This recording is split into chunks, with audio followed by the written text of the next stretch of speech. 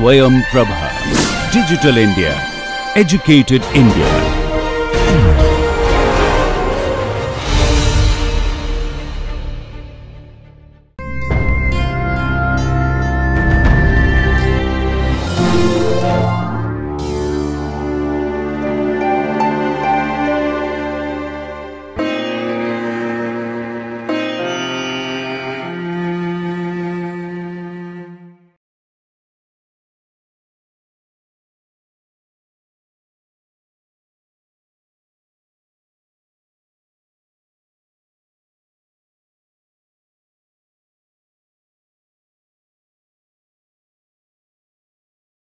Hello and welcome to this lecture on neoplasia. In today's lecture, we will talk about cancer epidemiology, which means the study of cancer in populations, as well as a little bit about carcinogenesis, mainly chemical and radiation carcinogenesis. What is carcinogenesis? Carcinogenesis is the way cancer develops, the genesis of cancer when it occurs due to certain substances such as chemicals and due to exposure to radiation.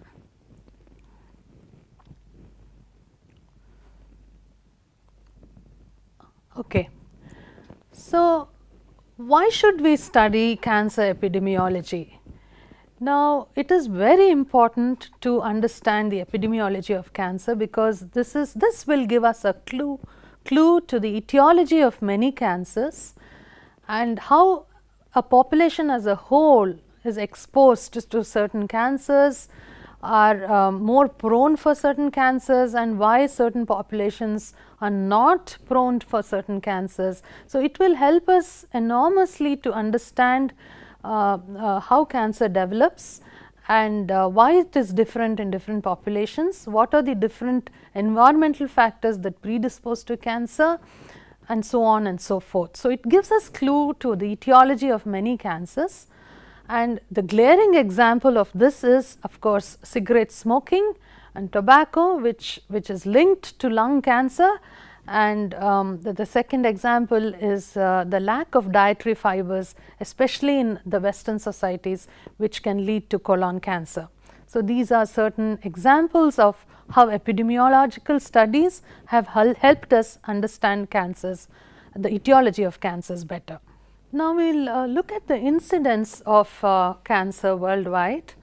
In 2012, there were 14.1 million new cancer cases worldwide, with nearly 8.2 million deaths. Now, this is the WHO data on cancer. Now, you can see that nearly 50% or more than 50% of people who develop cancer die due to the disease. So, it is a very high mortality.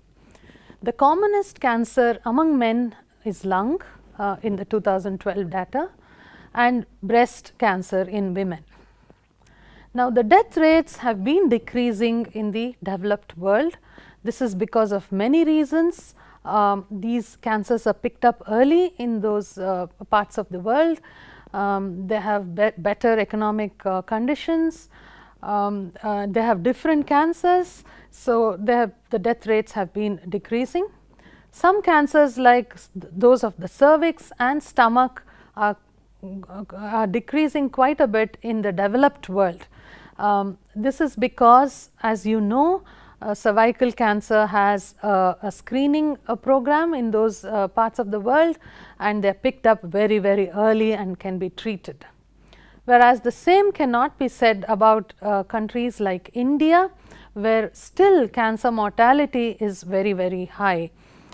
And it is projected that by 2035, we will have nearly double these number of cancer cases or even more.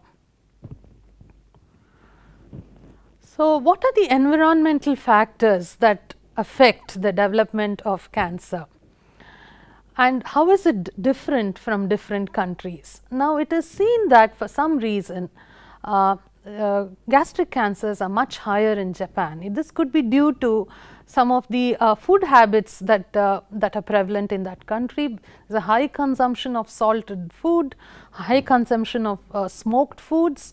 So, that could be one of the reasons. Whereas, breast cancers are very high in the USA and not so much in Japan. There could be features of diet that affect the development of cancer. For instance, obesity is known to predispose to many cancers. Smoking, of course, even everyone knows that smoking is a highly cancer causing substance. So, you have with smoking you have many kinds of cancers that can develop, such as upper aerodigestive cancer, lung cancer, urinary bladder cancer and pancreatic cancer. Chewing of tobacco, which is quite common in this part of the world, can lead to oral cavity cancers and other upper aerodigestive cancers. Consumption of alcohol has been linked to oropharyngeal cancers, laryngeal cancers, esophageal cancer and even hepatocellular or liver cancer. Reproductive history has a role to play. You have in people who have prolonged estrogen exposure, you have cancers of the breast and endometrium are common in these women. And finally, we even now know today that infectious agents such as certain viruses and bacteria can cause cancer. What is the relationship between age and cancer? Now, cancer in general is a disease of an increasing age. So, the maximum number of cancers occur between the age group of 55 and 75. This does not mean that children do not suffer from cancer.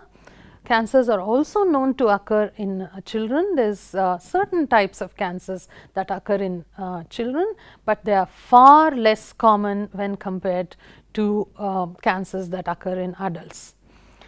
Now, this is quite understandable because as we will learn later, the acquisition of mutations is what causes cancer, and as a person ages you can expect that more and more mutations could occur, could accumulate in the cells, and that could lead to cancerous growth. And of course, with age you also have a decline in immune function. So, as you know and as we will be discussing later, tumors also are kept under control because of a good immunity, and as with age, since the immune function becomes less and less, these patients are more prone to develop cancer. Certain predisposing conditions that are acquired can lead to cancer.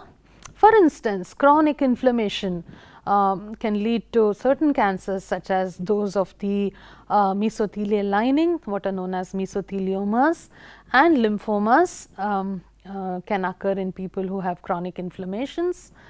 Immunodeficiency states, we already talked about a lessening immune status can lead to cancer. So, you can imagine cancers are more common in people who have immunodeficiencies, such as people who suffer from HIV and so on.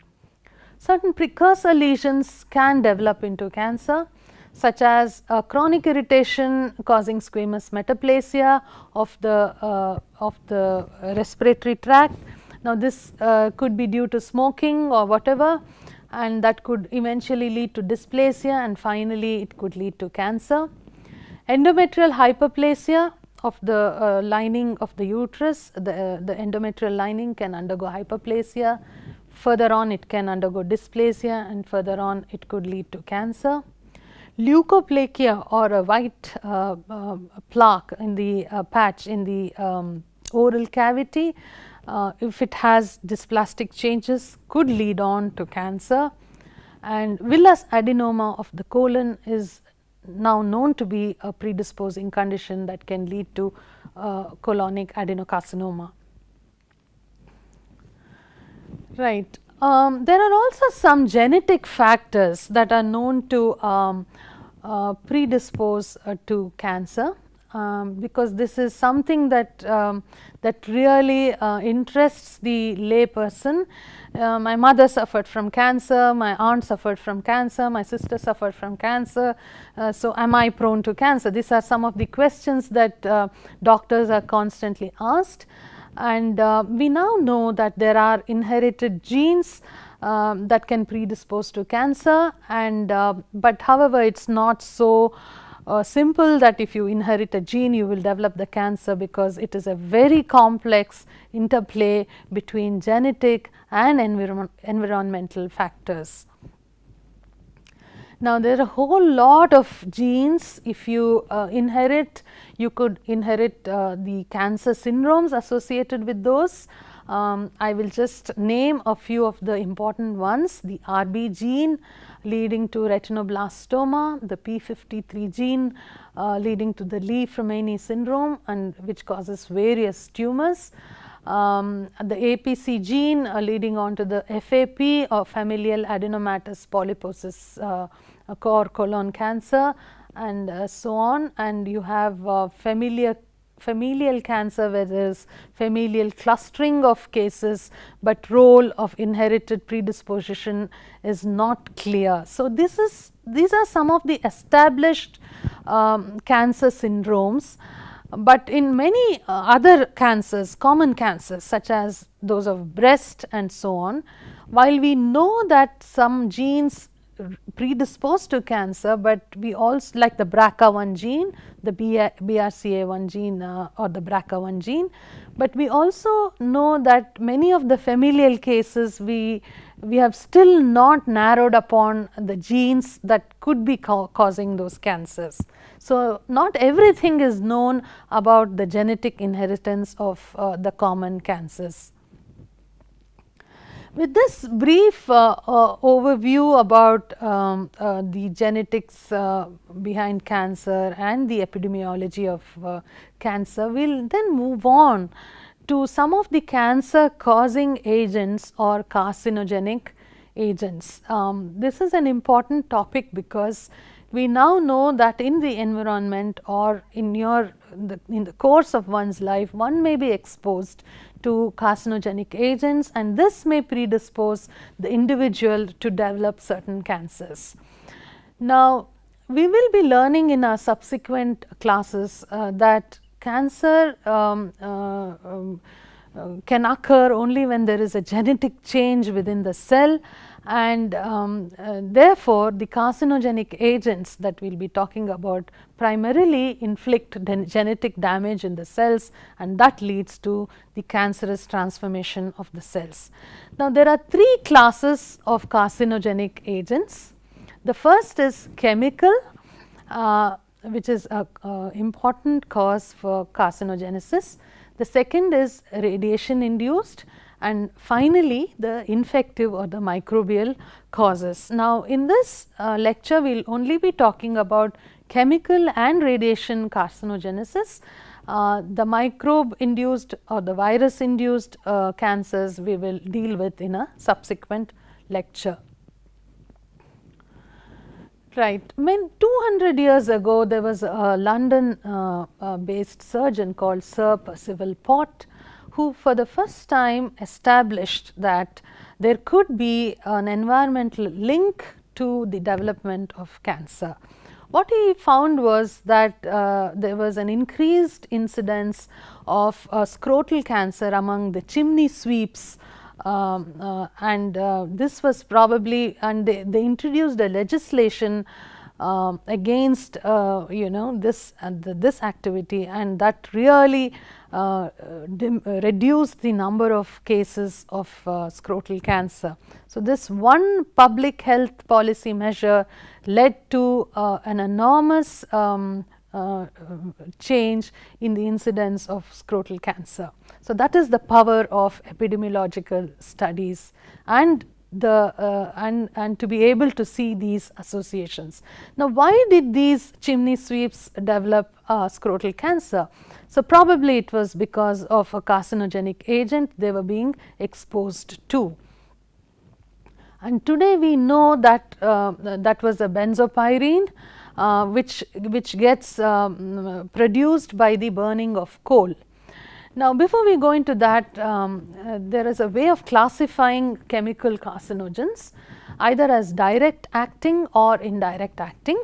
This is based on the fact that some of the chemical carcinogens can directly cause a change in the genetic nature of the cell, and they do not need an additional agent to do that. These are known as direct acting chemical carcinogens. The most the best example of this would be some of the alkylating agents that are used in the treatment of cancer. It is ironic that we use certain agents to treat cancer, and because of the use of these agents, the individuals or the patients can later on develop a second cancer.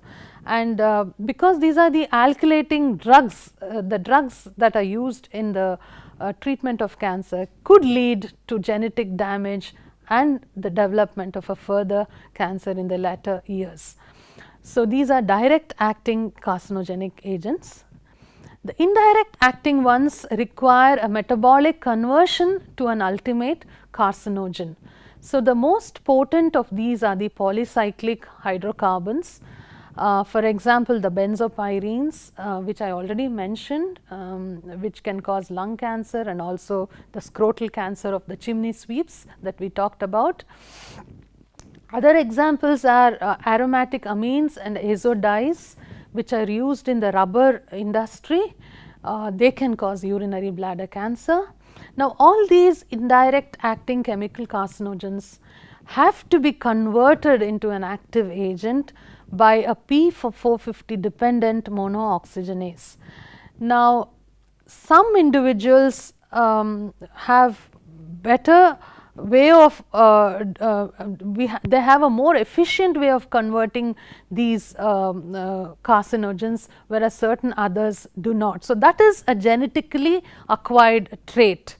The P50 dependent monooxygenase is a genetically acquired trait. So, according to what kind of conversion you are capable of, different individuals have different rates of developing these cancers, although they are exposed uniformly to the same chemical carcinogen. So, in other words, the exposure and the development of cancers is limited by the genetic ability to convert these carcinogenic agents by the P450 dependent monooxygenase. Now, there is also another substance called aflatoxin B1, which can grow in improperly stored nuts and so on, and these can cause hepatocellular cancer.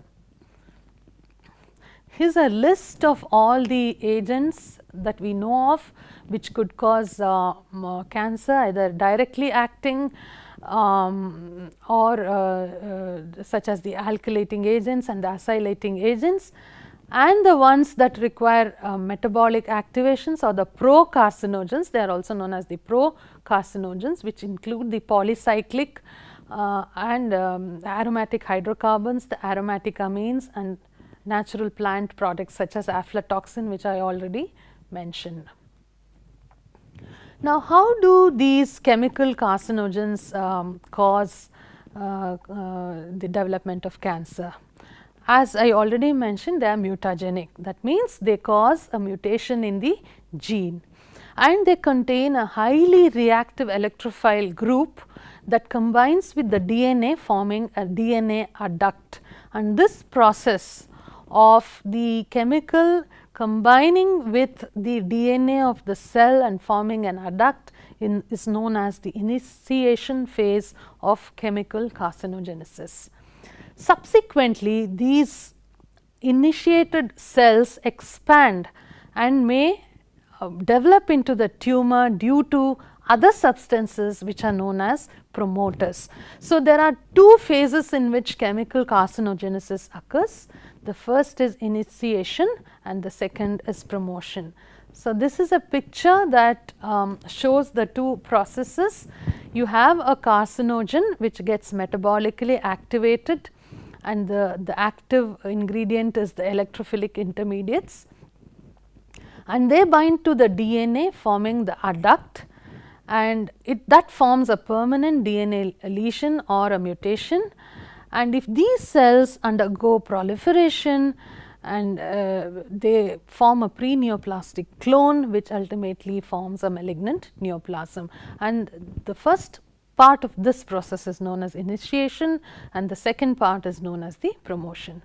Now, normally during our lifetime, all of us are exposed to a whole lot of carcinogens, but not all of us develop these cancers. So, why is that? So, because normally the cell has a DNA repair mechanism which is constantly working and trying to repair all these DNA damages that could have been occurring due to initiation processes. Only when these DNA repair mechanisms are overwhelmed by a whole lot of chemical carcinogens does it fail, and then you have permanent DNA lesions that are passed on to daughter cells, forming ultimately the cancer cell. Now, the next is radiation carcinogenesis. Radiation, as we know, is a very potent carcinogenic agent, and we have examples from natural disasters, from nuclear bombs, such as examples from the Hiroshima-Nagasaki incident, where people developed a whole lot, the survivors developed a whole lot of cancers, and they still do because of the permanent genetic damages that they have suffered due to the radiation, especially those of thyroid and other organs. And also the survivors of the Chernobyl incident in Russia, they are also prone to develop a lot of cancers. People who receive radiation therapy are also known to develop certain cancers. Again, a therapeutic agent here, ironically becoming a carcinogenic agent. People who get radiation in the head and neck region, for instance, are known to develop carcinomas of the thyroid later on. So, this can lead to cancer. Now, how does radiation cause cancer? It causes cancer because it can cause double-stranded DNA breaks, it can cause translocations, and it can cause mutations in the cancer genes. Now, you have UV rays in the sunlight which can cause various cancers, and that is due to the formation of pyrimidine dimers within the DNA. So, in today's lecture we discussed something about the epidemiology of cancer, how cancer is common in certain cancers are common in certain populations, certain others are not common in those populations, but certain and how environmental factors contribute to the development of cancers. And we also talked about chemical carcinogenesis, how alkylating agents and other agents cause cancers either as directly acting or after being converted into active substances. And finally, we also learned a little bit about radiation induced carcinogenesis. The carcinogenesis that occurs due to infective agents, we will talk about it in a later class, because it's quite a big topic in itself. And we will also talk about the genetic changes that occur in cancers in our other lecture classes. Thank you.